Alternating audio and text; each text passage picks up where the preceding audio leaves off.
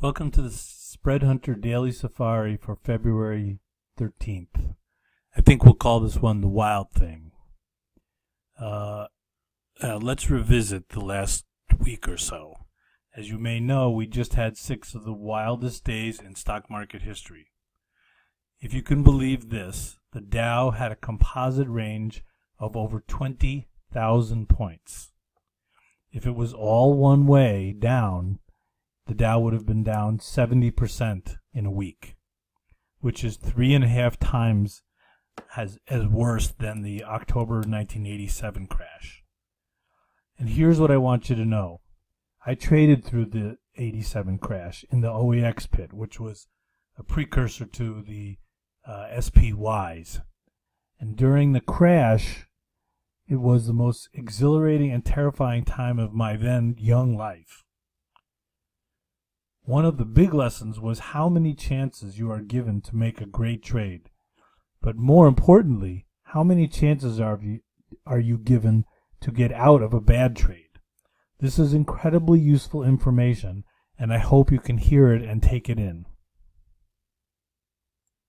I know I did, and I've been using it ever since. One of the trades that I made last week, it was late in the week, so the market had already calmed down a little bit. But I bought this vertical spread you see here in Microsoft for under 10 cents, as I recall, which would have mean that it would have been where this spread is here. So that means that the Microsoft would have been at least $1.50 lower, and I think it was much lower than that because we've had some erosion of premium since Friday, and as you can see, I liquidated the position today. You can see the sell signals, the sell reports right here. And I liquidated it very close to this price here, usually 31 cents. So for an absolute minimum of risk and a very, very, very small dollar investment, I was able to get a 200% return in 2 days. Some of the other remnants of last week are UVXY trades, and as you probably have heard, these indexes, the volatility indexes, also had wild rides. But one thing I do know that I've experienced for the past 2 years is when they start to come down, they come down really hard. And in fact, the UVXY traded 35 and 15 in the same day. I think it was Thursday morning. Now it has since rallied, and let's take a look and see where it is today.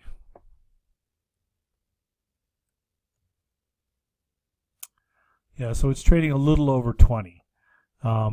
So it is giving up some ground, but this spread that you see here that I got into, I actually traded over it and ended up with a little bit different position. But the original spread was this 14-12.5 spread. And even though you see here that it closed at 2 cents last night, I sold this spread yesterday morning at over 25 cents. So what you're looking at is, people giving up the ghost on the time premium, which will happen eventually to everything that doesn't go in the money. But, again, it was a spread that was acquired for, around a dime. It's a $1.50 spread, risk reward at 15 to 1. And, these are the kind of trades you want to put on. Now, as you can see, I didn't get out of all of it. So I'm stuck holding these last few contracts. But, it's going to be a net gain. And it was an enormous opportunity when it presented itself. And, you have to take the heat. But these are the kinds of trades that you want to have the opportunity to get into. And we did, and so you can see the results here. So that's where I'm going to leave it for tonight, and we'll take this up again Thursday. The markets were kind of quiet today, so I don't have that much commentary about today's action. All right, see you in a couple days.